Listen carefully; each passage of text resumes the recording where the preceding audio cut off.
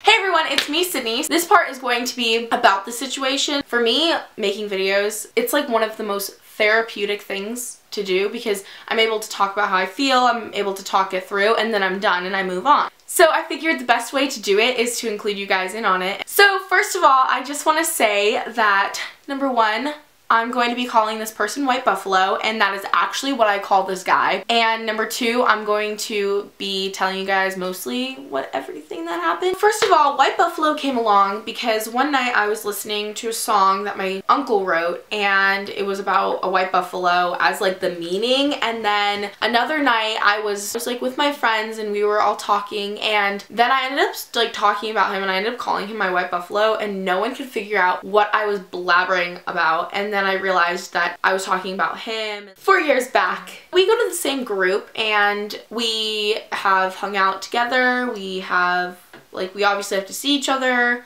for the group and stuff, and then when he joined, that's how I met him, and that was like 4 years ago, so I've known him for a decent amount of time. But then the beginning of my freshman year, the night before school started, he and I were Skyping because we were friends, and I realized I had feelings for him. He said he had feelings for me, and that's kind of when the whole roller coaster started. He was like leading me on because he didn't really know what he wanted, and I realize now that that was like a really bad thing. Like I should have just known from the start, if a guy doesn't know what they want. That was freshman year, and it kind of fizzled out freshman year. Then I ended up quitting the group, stopped seeing him, so it fizzled out, and then I was like, oh, I'm gonna get over him. Like I don't actually care about him, because freshman year, like you just don't think you have that like feelings for someone. Along comes sophomore year. There's this holiday that goes around every year, and I see him every year on that holiday. And I saw him and all the feelings rushed back. I literally saw him and he was flirting with me. Like he flirts with other girls, but he was flirting with me, and I figured like, oh, he likes me, you know, the way he was talking to me.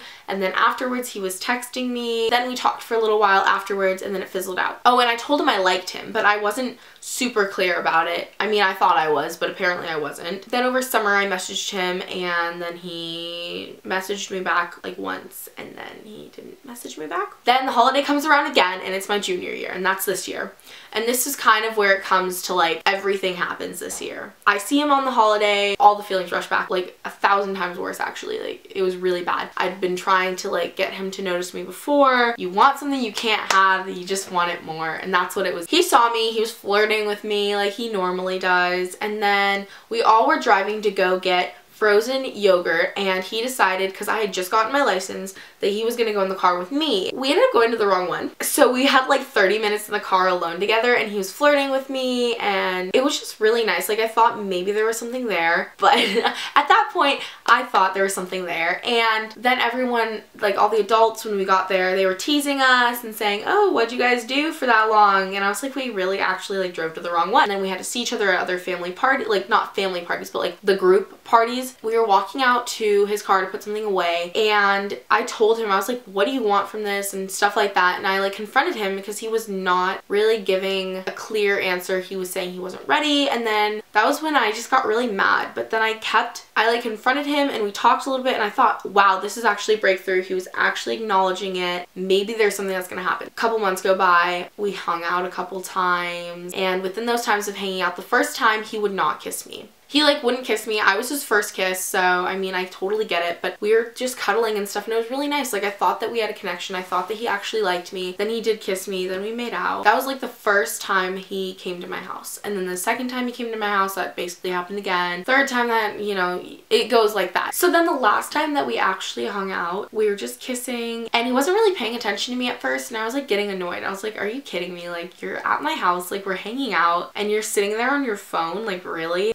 We were kissing, and it escalated really quickly, and then after that we realized the time, and we were like, oh my gosh, we have to go. So it didn't ever, like from the escalation to us getting in the car, we didn't really talk. Then on the way there, he was like, I feel bad, I feel like I violated you. I literally told him, no, you didn't, because I didn't want him to feel bad, because it wasn't his fault. It wasn't that he was like forcing me to do anything. After that, I dropped him off at his football practice and cried my eyes out. I sat at a coffee place with one of my friends. She met up with me because she had a really bad day too. But I just felt like trash. I felt like the worst person in the entire world. And most of the time when you do something with someone and you're not dating, you realize that that's how it is. It's not going to change. But I, in my head, had thought maybe he would ask me out, maybe like we'd actually have something going on. But that didn't happen, and he really didn't seem like it mattered to him that much. For a while it seemed like it did, but then now he doesn't even Snapchat me back or text me back half the time. It's always me texting or Snapchatting first. For homecoming, I invited him to my homecoming and he blew me off. He said that he had a birthday party for one of his friends, and then we were Snapchatting that night and he was not at his friend's house. He said it had ended early. And the funny thing about it was the fact that he did say he liked me at one point, and he said that he just wasn't ready for a relationship, and maybe it was me pushing him over the edge. He didn't like me enough to want to date me. Like, he might have liked me, but he didn't like me enough to want to make it official to date me. I felt like trash. Like, I felt like I wasn't worth it. I felt like my self-worth was gone because we'd done a few things. Every time I saw him at that group, it was just a reminder of that. And I realized though that I can't quit that group, because then everyone will assume that the only reason I started going again was because of him, and that wasn't the full reason. That was like a perk, if that makes sense. The fact that you can't run away from your problems. Sometimes you can get away from it for a week, can't run away from them, you have to deal with them. And I feel like this is just a really great learning opportunity for me. I wasted tears on this boy, and I wasted my time and energy and my money and my emotions on him. The funny thing is, he asked if I wanted to be friends with benefits. He was never a good enough friend to me to ever get those benefits, but he doesn't make an effort. He doesn't text me first, he doesn't Snapchat me first, he doesn't really acknowledge me unless I acknowledge him first, if that makes sense. Boys are gonna come and go. I'm gonna look back at this video one day and think, Sidney, what did you ever see in him? I think he's attractive, but I don't feel the connection. Last time we were with the whole group, one of the adults was like, so when are you guys gonna date? And I just looked at him and I was like, that's his choice. And I realized though that I don't feel the need to date him anymore, because there's not the connection that I felt. And I think that it's because I realized, like, if someone's leading you on, messing with your heart, no one has ever given me the same feeling. And I feel like I just need to wait until someone better comes along. You can't replace your feelings either. And like, I had feelings for him too, and like, they were super strong. He didn't really put in the effort to cultivate anything between us. It was always me putting in the effort, trying to cultivate whatever relationship, not boyfriend and girlfriend, just as human beings together. After we hung out for the last time and he felt like he had violated me, the group of us went to a specific camp together, but that was my first time ever going, and so I figured, oh, like any good person would do, that like, we've done things, we're friends, like enough to have him want to not be rude to me. We went to the camp, and almost everyone else had gone to it before, or a camp like it.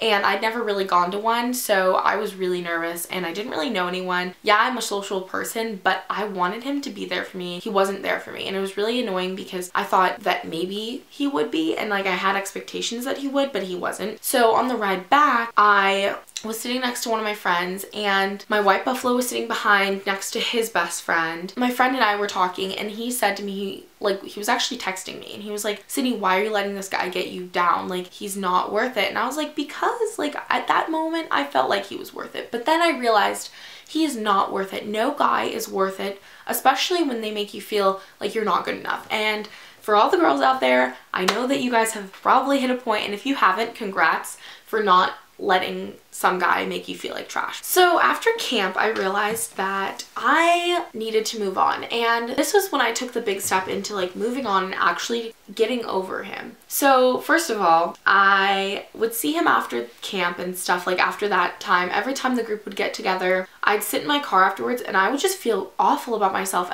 and it wasn't like I could control how I was feeling, if that makes sense, but I would tell myself when I was driving away, I would blast my music as I drove away, and I would just say, Sidney, you are good enough, you are worth it, he doesn't deserve you. And I would just say that to myself over and over again. Positive affirmations, telling myself things that I knew were true, but like, maybe I didn't believe at that point. And I realized now that like, those things work. And the first step to moving on is taking yourself out of the situation. Live it, love it, leave it is something that I live by for everything that happens in my life. No matter what it is, if I need to deal with it, I live it, love it, leave it. And it's not a good thing, it's not a bad thing, it's just something that I live by, and it helps me get through everything, no matter good, bad, or normally like needing to happen. So that was my motto. I was in the loving how I was feeling stage, and then I was going into the leaving it stage. So leaving it stage is what I'm in currently. It's not a short stage where you just live it, love it, leave it, you know, like 3 seconds and you're already done with the emotions, but I've been getting a lot better. And I sit in my car after the whole we all see each each other, and I just think, and then in the beginning I felt awful, and I would have to tell myself, you're worth it, like I'd be in tears, and I would drive blasting my music because I just did not feel good about myself. And that was always after I saw him because I did not feel important, I didn't feel like a priority, and I told him that. He obviously didn't care because he didn't make an effort. I just want you guys to take something. If you guys take anything from this video, that I want you guys to know, number one, I've been there and I totally understand you. Like, there's things that I'm leaving out and there's things that I'm including for a reason. So I hope that you guys enjoy this video, and don't forget to check out the rest of the videos. There's gonna be tons of different ones, and if you guys want to comment down below what you guys do want to see, then I'm totally down to film something. I've been through a lot. I love you guys, and I'll talk to you guys in my next video. Don't forget to check out the other video for this because it's kind of fun and I put a lot of work into it. So love you guys. Don't forget to check the description box for all my social media and for the link to the other video annotation at the very end of this. And if you guys want to be my friend, then yeah, because I can never have enough friends. So I love you guys so much. Peace out.